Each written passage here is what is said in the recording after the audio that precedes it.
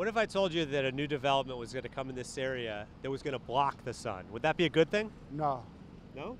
no. What about for the rich people, though, who lived in the building and got to experience the sun? Would it be good for them? It would probably be good for them. Yeah. Think about how exciting that could be.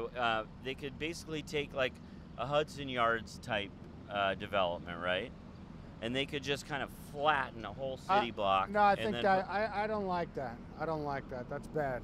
You wouldn't want to see Hudson Yards here in Chelsea? No, they already have one. What's your favorite part of New York City?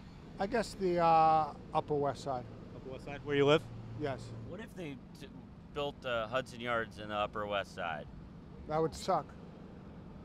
If you could give a message to Related, what would it be? Can I curse? Sure. No, let me stop. Sounded like you said fuck you. Yes, I did.